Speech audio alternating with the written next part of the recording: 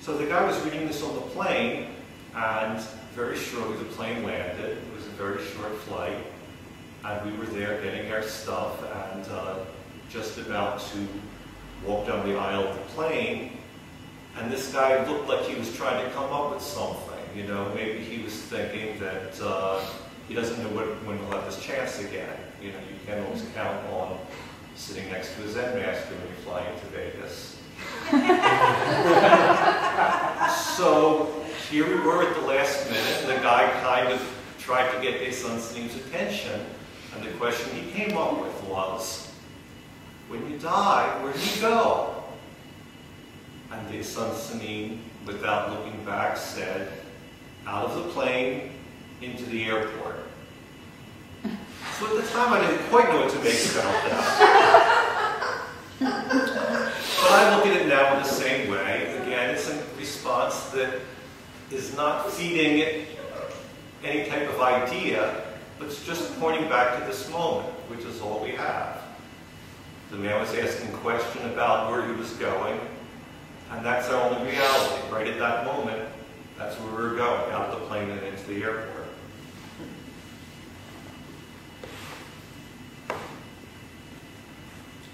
When we first got this place, over a decade ago, I remember talking about Buddhism with Zen Master Bon Soeng, and he was saying we don't know what the future is going to look like in Buddhism. For all we know, in a few generations,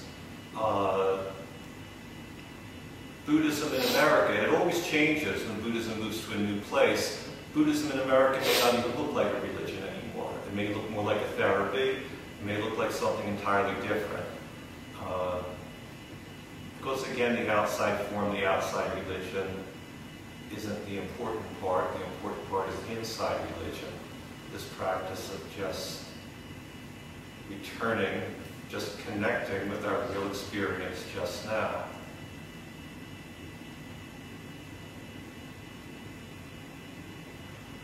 I remember another story. When I look at our practice, there are a lot of different techniques that we have in the tradition that are all like different ways to maybe encourage us or help us to come back to this moment, to put down whatever ideas we're holding in our head. And the main thing that I always look at as the fundamental practice is keeping a big question, always returning to a mind that's questioning. As long as we have a question, then we're not holding on to an idea. And questioning is kind of, sweeping away our ideas so we can come back to a clear awareness of just now. In the temples in Korea, there are calligraphies that just say, "What is this?" So it doesn't matter what words you use, but just to keep a question rather than holding on to some idea. Anyway, I've only been to Korea one time, 6 years ago? 2002. Yeah. We went, every 3 years there's like a gathering of various schools in the Kwanum school. So this was in Korea, and we were going on a tour of various Buddhist places, and one of the places we went to was the little hut in which our founding teacher, Sun Sunning's, had at the very beginning of his practice done a 100-day retreat, a very intense chanting practice, chanting the Great Dharma, which is the last chant we did this morning, this evening, and during that retreat, he had a big mind-opening enlightenment experience. So we went up through this little trail up to the little hut, and we stood outside there, a few dozen of us, and hit the motak and did the chant. And I was feeling, everyone was feeling kind of elevated to be at this special kind of historic place. And then when we finished and it was quiet for a moment, a bird chirped, and one of the teachers said, "Hear the sound of the bird, get enlightenment." So that's a nice little teaching, you know.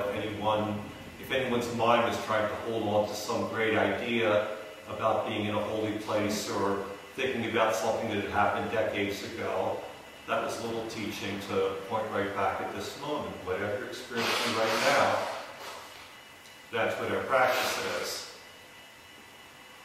And then there was another moment of silence, and the bird chirped again, and our own Zen Master Bon Soeng said, "Hear the sound of the bird, lose enlightenment."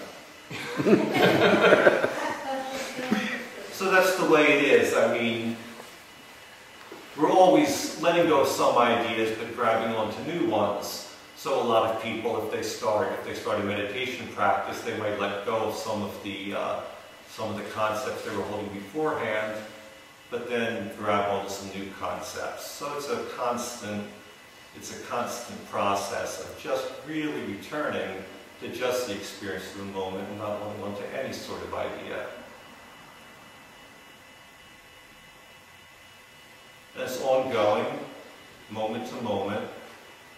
I think of it like painting the Golden Gate Bridge. By the time you finish painting it to the north side, and the south side needs painting again.